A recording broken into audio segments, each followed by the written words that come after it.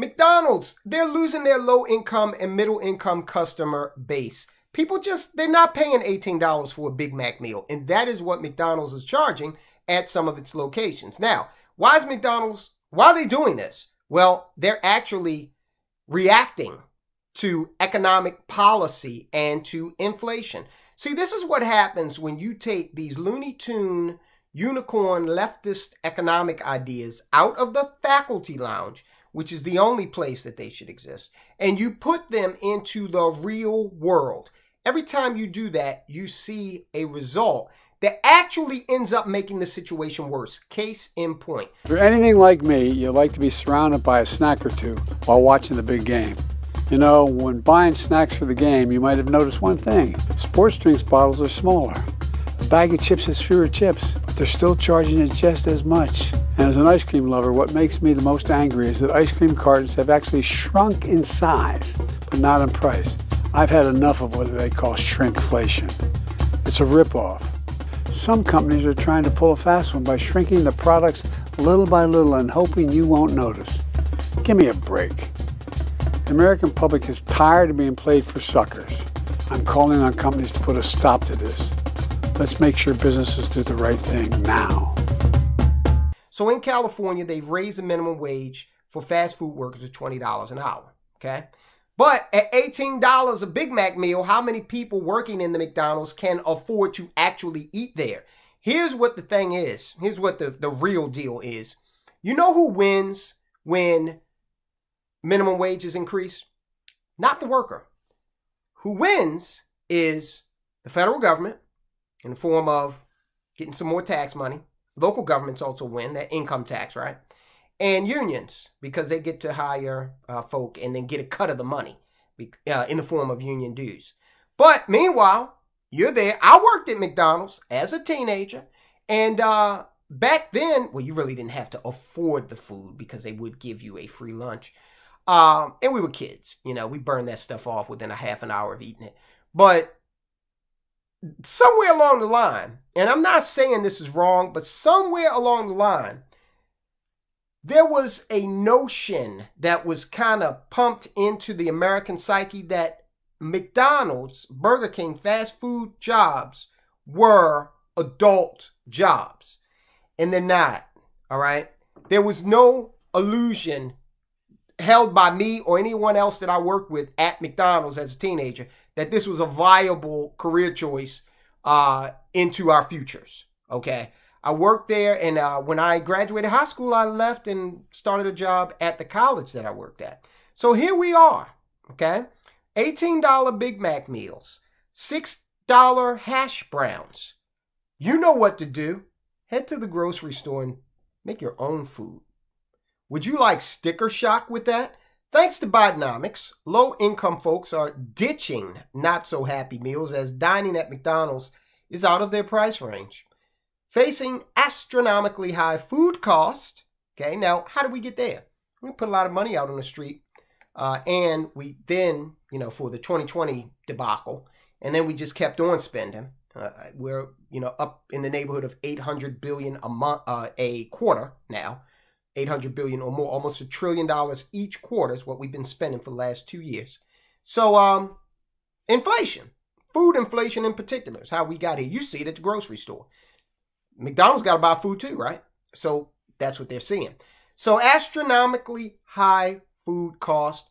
The chain, McDonald's, prices skyrocketed 10% in 2023 with a Big Mac combo meal, setting customers in some areas back $18. Hikes this year are set to run another 2 to 3%.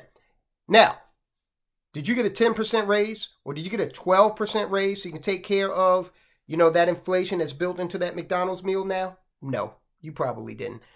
But it's not just the eatery's prices keeping customers home. With inflation still stinging Americans, regardless of what the numbskulls at the White House say, because they don't understand the economy, diners who make less than $45,000 a year, historically the chain's bread and butter clientele, are spending less on eating out.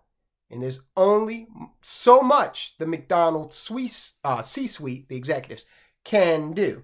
What are they doing? Listen, I know we've all had a house burger. Have you ever had that incident when you were a kid and said, Mommy, I want to go to McDonald's? And she said, we got food at home.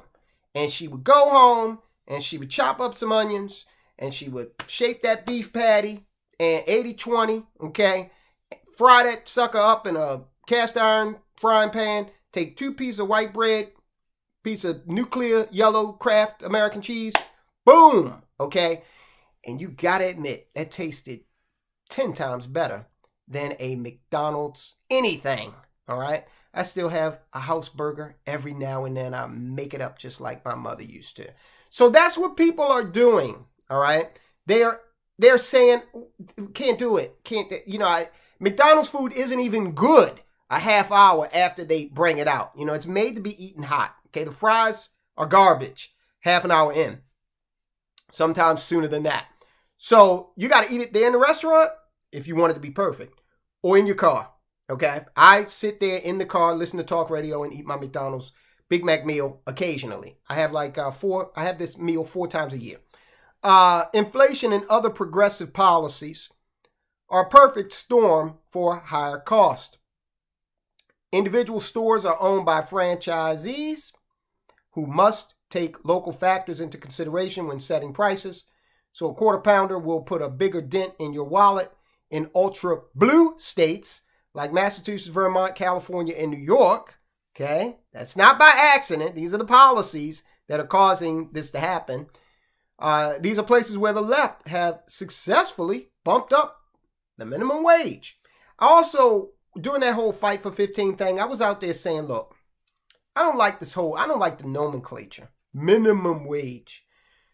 You should be doing everything in your power to fight for a maximum wage, okay? To say, you know, hey, I want to make as much money as I can, because we've all worked wage jobs in the past, right? And we all know that at some point, quickly, after you get a raise, you soon find out it's not enough, okay? So, you know what I'm going to say, multiple streams of income. Opening a business that you're passionate about will give you an unlimited earning potential, right? California has boosted the minimum wage to $20 an hour. So fast food will no longer be cheap there. Oh, and the left is pushing nationally for laws that treat workers at franchises as if they work for the national corporation. An upending of the business model that will further goose prices and potentially close hundreds of outlets. So there we go, double whammy. These policies, I tell you, they always result in higher prices, lost jobs. We did the video about how defunding the police and bail reform has caused a business exodus in Oakland and other places throughout the nation.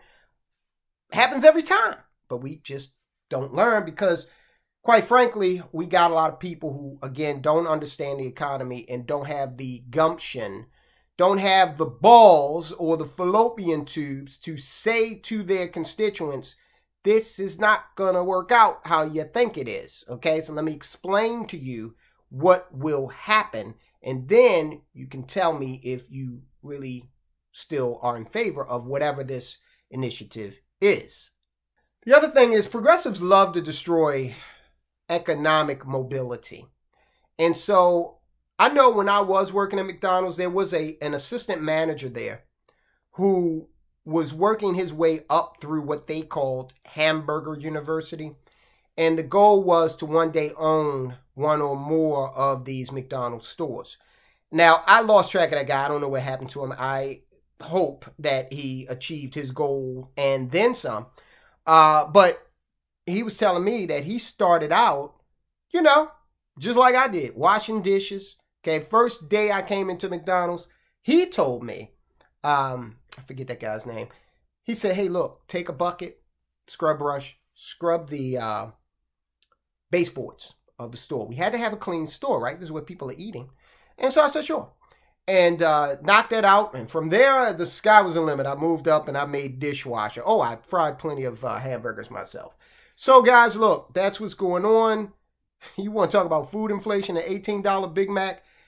A lot of people that can afford that. I'm sure a lot of you can afford it, but you're saying there's no way Ain't no way I'm doing that. In fact, at that price, you're going to say, all right, fine, that's just $2 away from me going to a more healthy option, okay, and getting a meal or a option that's probably not fast food. So we'll see what happens. We'll continue to monitor it. Look, in terms of businesses being in trouble, now what's happening with Boeing is through their own making. Watch this video. Do not board a Boeing 737 MAX airplane until you watch this. Guys, I'll talk to you soon.